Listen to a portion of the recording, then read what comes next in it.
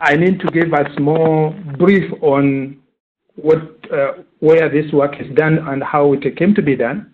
This work is done in 2 sites in Kenya. One is Makueni, which is on the eastern part of Kenya, and Nandi, which is in the northern Rift Valley. The 2 sites were selected based on a number of factors. One of the factors was, did the site have any previous cases of either human aflatoxins before? In that case, Makueni fitted in that category. Nandi, on the other hand, did not have any human cases of aflatoxin. We had evidence that they had very high cases of esophageal cancers, which we knew were already associated with another toxin, not aflatoxin, but fumonisin. The other criteria was on maize growing, and we knew that Nandi was growing a lot of maize, and Makueni was maize deficient, relied mostly on imports from other parts of the country. The other criteria was for maize, dairy keeping in that country, in that part of the country. Our outline for this today will look at fungi and mycotxins in general. I'll look at contamination of cereals as we did it in the 2 sites. Our calculated household exposure, what we consider to be the obstacles to the control of aflatoxin in Kenya, and what approaches do you think would be working best. We know that mycotxins are secondary metabolites from fungi. We know quite a number of fungi have been described, and an estimated over 1.5 million is estimated that they exist but are not yet been identified. The colonizing fungi live on substrates, and as they do so, they do either they live as parasites, symbiotes, or saprophytes. They do colonize by secreting enzymes, which helps them to break these complex matrices where they live so that they can get their nutrients. And in the process of this growth, they secrete these raw molecular weight compounds, which have toxic properties called mycotoxins. There is no agreement as to why they produce the toxins. Scientists have not come to an agreement, but 2 theories have been put forward. There's a reaction against anti-insect and anti-rodent agents that are being used, or reactions to agricultural biocides. Whatever the reason, we know the toxins are toxic and they are present when these fungi grow. On the mycotoxins, we know there are between 300 and 400 different types of mycotoxins are known today. But all of them are not very toxic, but some have got toxicities at higher concentrations and also have got significant or economic impacts in lives. One of these is aflatoxin, the one which is the subject of our discussion today. We know that it's produced by quite a number of species, but more by aspergillus as the major species that produces more of this toxin, and the species mostly we are looking at in aspergillus is flavus and parasiticus. There are about 18 different aflatoxins, but the most known and with variable toxicities is B1, B2, G1, G2, M1, and M2, which are produced by this toxin, by the Aspergillus flavus. And when they grow, or when it grows and produces this, they fluoresce. The names B1, B2, G1, G2 is on type of fluorescence they give. But what we know is that B1 is the most toxic. Below on that slide, you'll find that there is a structure of aflatoxin. Kitty mentioned this before. I emphasize again that this is a very close structure, which shows that it's very stable and it can resist high temperatures of up to 260 and can also be stable over range of pH. Therefore, this is what makes it very difficult to destroy. Also, being that toxic, then a very important toxin for us to be worried about. But not all Aspergillus flavus produce toxin. There are some that are not toxigenic and are referred to as atoxigenic strains. Those of you who followed on the lecture by the presentation by Kitty will remember that she was mentioning about biocontrol. And in that, they were using atoxigenic strains of Aspergillus flavus. The toxigenic strains also differ in a number of factors that are important for toxin production.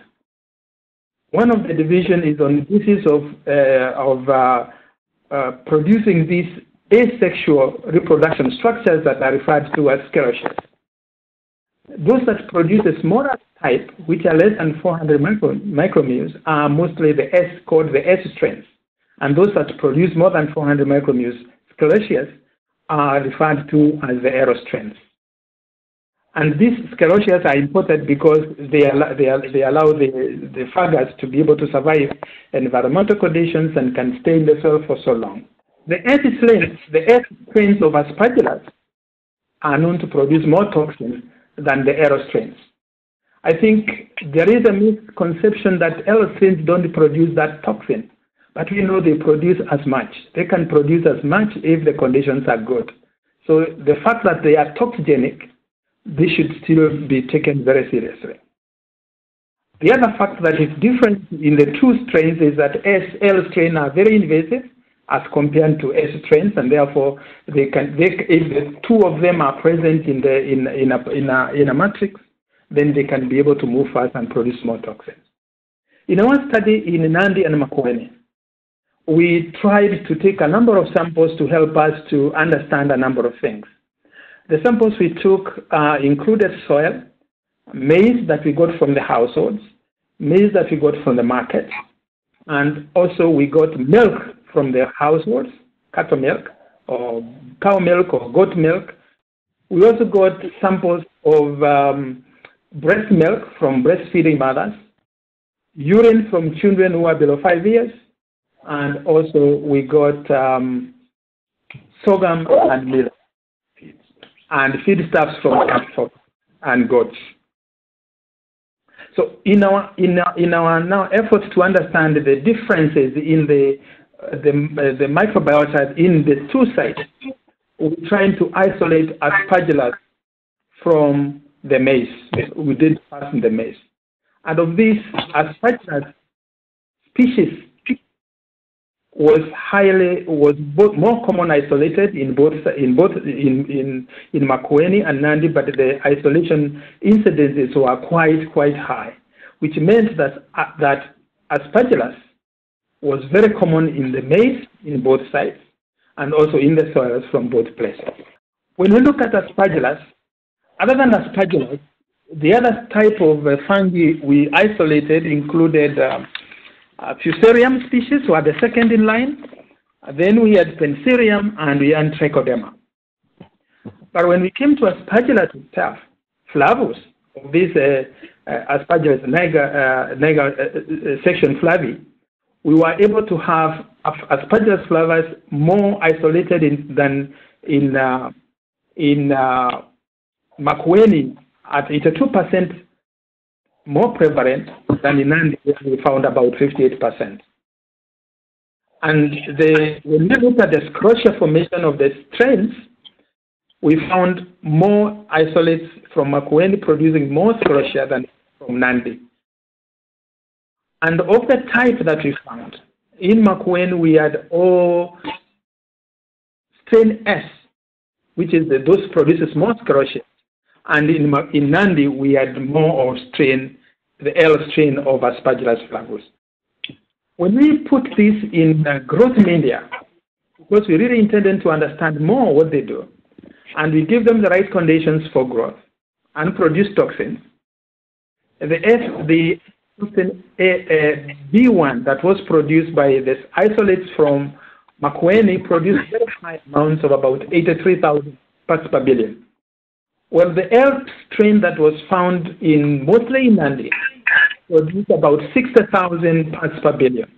This clearly shows you cannot forget, say it doesn't produce much toxin. Those are levels that can cause death. On the other hand, the L strain from Nandi also produced G aflatoxins, which was not the case with the strains from Makueni. So that allowed us to understand the profile in those sites, that we had more L strain than S strain in Makueni.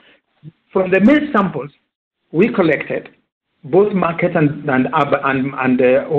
homegrown maize, we checked for aflatoxin using competitive ELISA and also HPLC. In Makueni, we had very high contamination levels. On average, Makueni had 30 times more contaminated maize with higher amounts than in Nandi, because we had about 31 parts in Makueni for homegrown and 0.9 ppb in Nandi for homegrown, which is about 30 times more contaminated in Makueni than in Nandi. But also remember the type of strains we have in the two states. For the market, we had a similar trend, contaminated in Makueni than we found the market samples in Nandi, which, as I mentioned, is a reflection of the types of strains that are found in the two places. If the conditions remain as they are, those strains in Makueni, in Nandi, will produce less toxin as compared to those in Makueni. We tested other cereals, and mostly we tested sorghum and millet. We tested other cereals, that is millet and sorghum. And the contamination levels also followed similar trends, with higher contamination from sorghums and millets from Makueni than we had from Nandi. And the reason is, of course, Nandi does not grow a lot of sorghum to buy, but Makueni still they grew, and it was quite contaminated. Now, one thing that the reason we chose to do sorghum and millet was that these are counted as the alternative crops that are going to allow for crop diversity, and we need them to know how contaminated they are. We know that they are also being used as baby weaning formulas. Compared to West Africa, where Federland found that they are about 12 times less contaminated than maize, in Makueni and Nandi, they were only 1.2 times less contaminated, which is good a little, but not good enough. We need to work to not to bring them up as the alternatives, and people think that they have no problems at all in terms of aflatoxin. We need to control for the aflatoxin in them also. Now, with that information, we're trying to calculate household exposure. I want to mention that we were not calculating individual exposure that would say in terms of so many parts per billion per kilogram body weight. We were interested to see how much is this happening in the household level. And so we looked at the food consumption household itself and trying to calculate the consumption levels. From maize, which was highly contaminated in Makueni, we realized that there was a consumption of about an average 0.18 for children below 5 years, 0.36 and 0.4 kilograms of maize flour consumed per day in those households or by people either 6 to 60 years and above 60 years. In terms of exposure to that household, Makueni had a high exposure, with households taking about 15 parts per billion per kilogram of flour they consume per day. And that is as opposed to Nandi, where they had only 4 parts, they were taking in 4 parts per billion for every kilogram of flour they consume per day. Remember, each one of them is taking about 0.4 kilograms or 0.36 or 0.18. And this is quite in agreement with work done earlier by Siboe and Morioki, who found that for urban Nairobi, the consumption was about 0.4 kilograms per person per day. The household exposure did not only come from maize and maize alone, also they consumed a lot of milk. Makueni did not have a lot of animals, but they had some milk. On average, they were consuming about 0.3 liters per household, whereas in Nandi, they were consuming about 3.1 liters per household. Nandi produces much more milk. It's a major contributor of the milk that is produced in Kenya. It produces quite high amounts. And when we look at that, we find that for Makueni, for instance, the exposure from milk was about 10 parts per trillion per liter for every liter of milk they consume per day. But in Nandi was quite low, 1 ppt per liter. And this is a reflection of what was also we found in animal feeds. They were less contaminated because they are coming from the same areas, the same maize that they were consuming. What they could not consume, they would give to animals. And so that's where the less numbers are coming from. What we consider to be obstacles to the control of aflatoxin in the two sites and possibly extrapolated to Kenya. First is lack of knowledge on the effects of contaminated maize or spoiled maize they may have. In one study, we found that a lot of people, about 15%, would use spoiled maize to make local alcoholic brews. And realizing that we said aflatoxin is very stable to temperatures and everything else. Even when they make the brews, then aflatoxin still remains there. So they trying to do that because it's not useful in any other way, does not continues to give them an exposure. The other one is from milk. 50% of the population will use all maize that is contaminated or maize that is spoiled, not even contaminated because they don't know it has got aflatoxin, but spoiled maize is used to feed animals, chicken, sheep and goats and cattle. And these people do not consider that milk being unsafe. So they will continue drinking that milk, which has some levels of M1, which could be coming from the feed. There's another group of people who do not know any health risks that could be associated with eating moldy maize. And all this lack of knowledge is very critical because they do not know what to do. I want to interject here and give a scenario of a person, an old man who told me during the dissemination of the results, he asked me, this aflatoxin you want us to fight against and defeat, it doesn't have a form. I was in the military. This aflatoxin does not even have a military uniform we can see and work with and fight against. How do we fight something we can't see, we don't understand? They need knowledge. It's a failure to observe good agricultural practices. In our study, we looked at various agricultural practices that they do and how they contribute to aflatoxin, or how they would contribute to aflatoxin. And we realized that 50% of the households were not using the recommended varieties which could have been resistant. Is a good start to the fight against aflatoxin. They're using varieties that may be very susceptible. Crop rotation or intercropping, over 60% are doing monocrop, maize after maize after maize every season. And that exploits the self-fertility, and the crops, when they grow, they are weak and they become susceptible to attack by fungus. When it comes to drying, they don't use canvas, a small proportion, about 16%. Half of them, 51%, the threshing method is the wrong one. They take the cobs, put them in a sack, and beat and pound them out to thresh out the grains.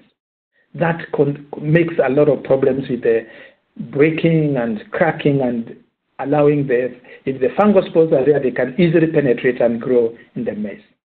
And as I mentioned, 52%, almost 60%, are using maize as animal feed. So this lack of this observance of these good agricultural husbandry practices is contributing to the increase in the cases of aflatoxinosis, either in humans or livestock, and needs to be curbed if we have to be able to make our way ahead with. The next one is literacy levels. 52% of the people in the two sites, and we sampled about 247 households, 52% had only gone to primary school level. And let me stress that we didn't check at which year did they exit primary school. We asked, where did you go up to primary school? Could have dropped in standard 3 years of school and not 8 years. And there was a 7% who had no formal education at all. And this is critical when we consider we are dealing with a technical topic which they need to find understanding in some areas, some knowledge that is necessary for them to be able to effective control at household level. The statistics that have come out of the Kenya education system is that even those who have attained primary education, some of them, majority of them at standard 8, cannot even do arithmetic that is equivalent to be done by students who have done 3 years of education. So you can see this 52% could actually be worse than what we think they have. The next thing that we find is poverty levels. According to the Kenya demographic survey of 2008, Nandi has got 29% of poverty, 29% living below poverty level line and 64 in Mkweni. This population have no major choices. What they get, they will eat. If we can draw down that, we will put it down, we decrease their poverty levels, then some people may have choices to make. And choice of safe food could be a good choice to make. But at the moment, it may be not at the table for them to consider. The other aspect we think is that if we don't have, as a country, we don't have any monitoring or surveillance system that's supposed to pre-warn us when their incidences are going to be high or where hotspots exist and how to deal with those. Those are lacking. And this may mean that we have got difficulties in how we control. Next, what I want to look at here is I want to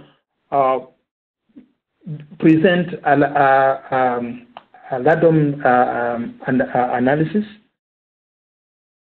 which we did to associate various agricultural practices at pre-harvest and post-harvest and link this to what kind of aflatoxin we found in the maize from those areas. And I'm not very good on this, but what I was told happens, the longer it is, the more it is it's away from the center, the more important it is. And what we have in this redundancy analysis is that we have got two factors that are making a critical impact in giving us the differences in terms of Mkweni and Nandi in the control process. I wanted to look at the bottom line. We have got redundancy analysis 1. That divides the rectangle into 2, with Mkweni on the right and Nandi on the left. If you look at the practices that are in Mkweni, they are all associated with fumonisin 3, afla3. What this means is that they associated the maize in those areas, in those places, and aflatoxin levels above 10 parts per billion, or fumonisin level above 2 parts per million. On Nandi side, we don't see any aflatoxin level 3 or fumonisin level 3. We only see fumonisin 2, afla2, and so on. Afla1 and fumonisin 1, fumo1, means that there were no detected limits. They are not detectable. Afla2 and fumo2 means it's between 0 and 10 for fumo, 0 to 2 parts per million for fumonisin.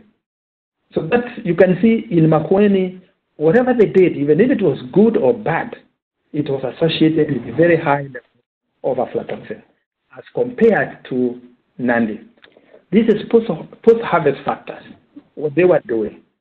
Still look at redundancy analysis 1, and you can see that whatever good they could do in Mkweni was associated with very high levels of aflatoxin 3 or fumonisin beyond 2 parts per million. And in Nandi, the opposite was the case. Or the good things they did were with the low aflatoxin levels. Now, having said that, how do we think we need to do in controlling aflatoxin so that we can provide safe food which would be able to save lives?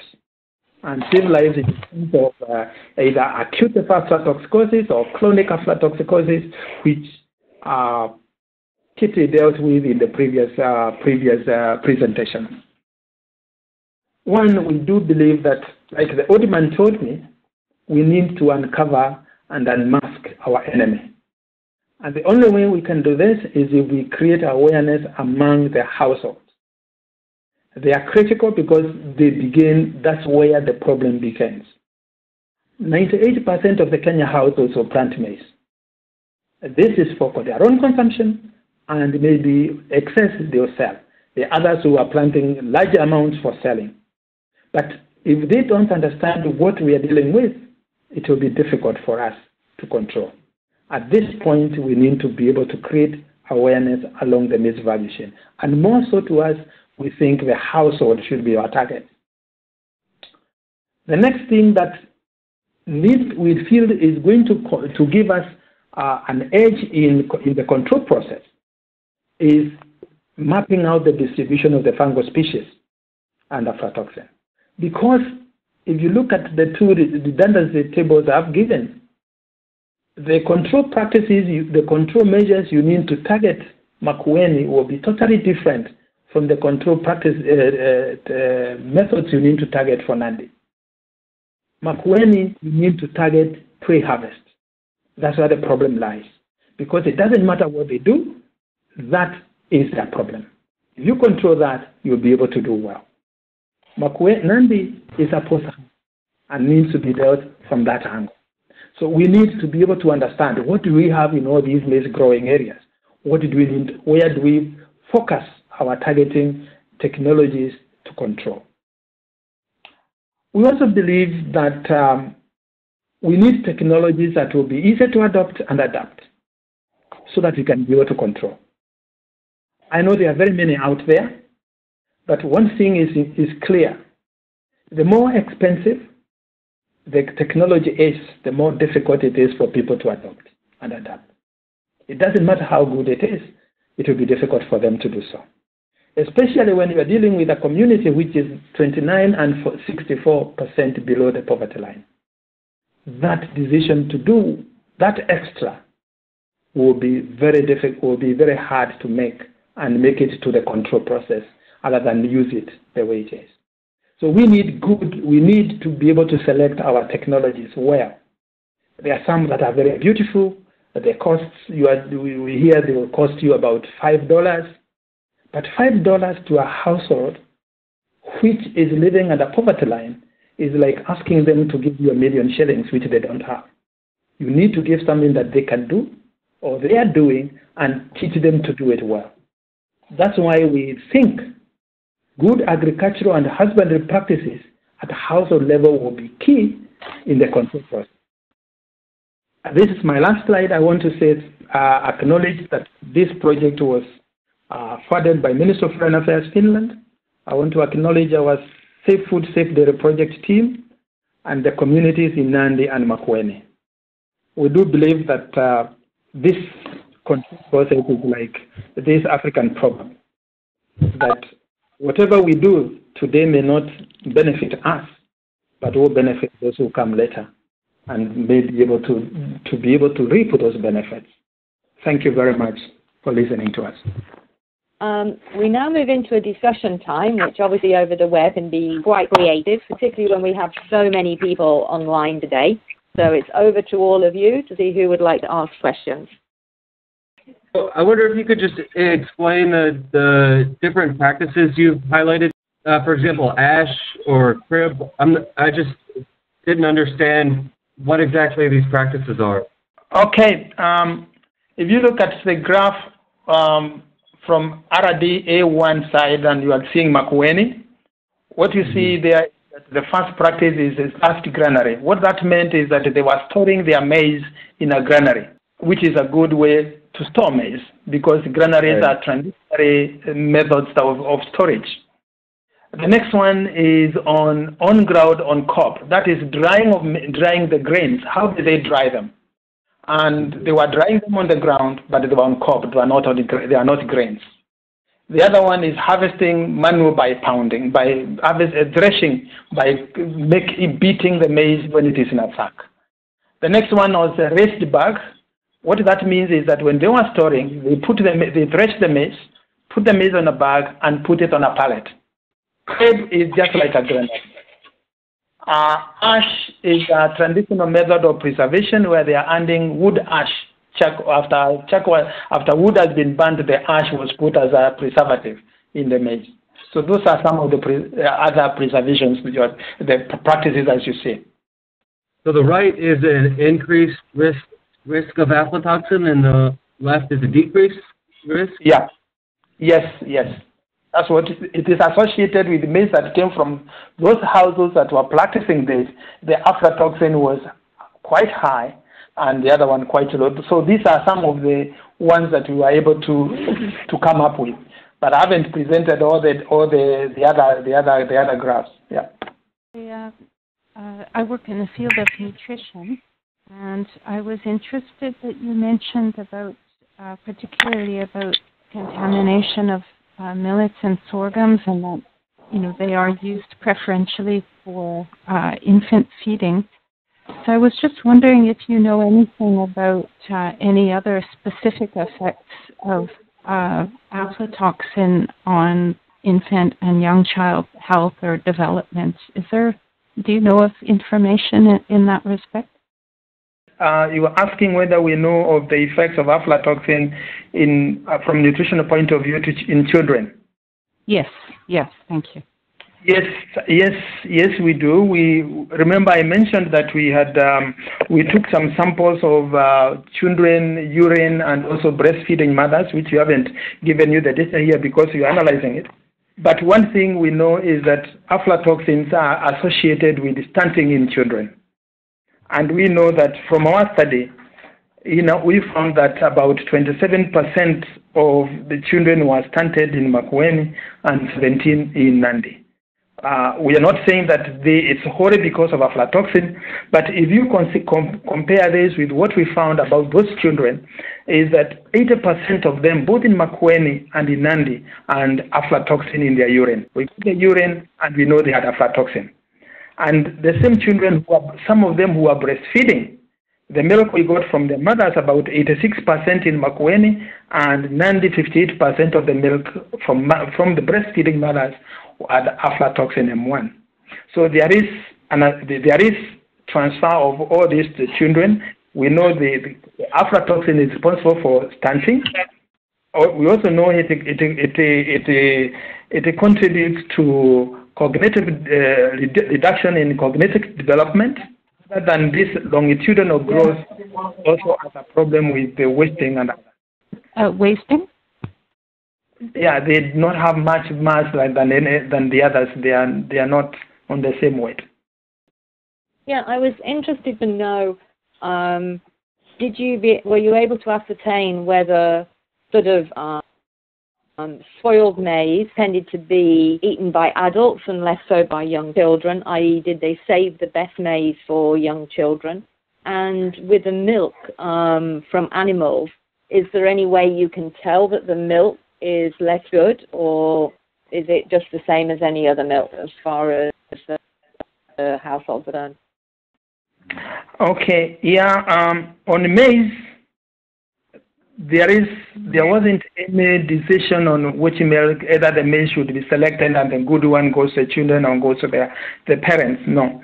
What we found is that young children below 5 years, especially in Makueni and Nandi, in Nandi they were introduced to diets which were made of maize very early, before they were about even 5 months. And those in Makueni, they were a little bit later, they were on sorghum and millet, and when they were about 1 year, they would then get into maize diets. So in terms of selection by the households to say this goes to children, no. They eat from the same pot and they eat whatever is provided for. In terms of milk, there isn't any way you can tell whether this milk is contaminated or not. Milk is milk. That's why this old man told me aflatoxin has got no form. It has got no enemy. It has got no uniform. We can't see it like you do when you're in the army. You know he's wearing that, and that uniform belongs to this army or the other.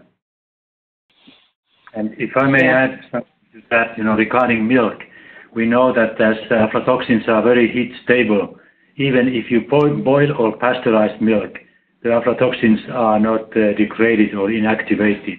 So they remain still active there, and this is something also what the consumers do not know.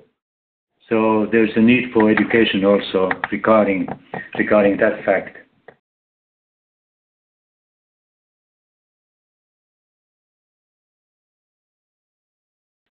Time, okay. our interest, let me say, was not to look at the period relationship to this. We wanted to look at what is the household exposure like.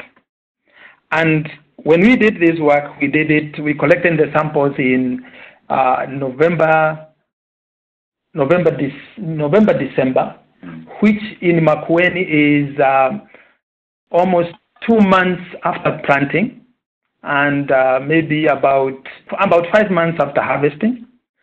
In Nandi, it's almost the same because they will harvest from August also. So it was sometimes after a long period after harvest during the time when the maize was very young in this after planting. But we weren't very much looking at the seasonalities and how they affect the contamination levels. No.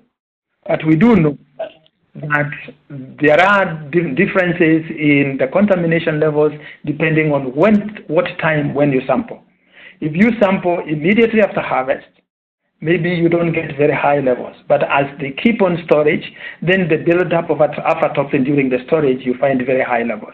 This may be what we are seeing in our case because we collected very much later. At that time, for instance, in Makueni, they will not be having maize. They will be relying on maize from outside Makueni to be brought in. And that would also depend on where the maize was grown and how it was stored, and also in their storage, how it is kept. So we do know the time effect also may have played a part, but we didn't go out to look for that.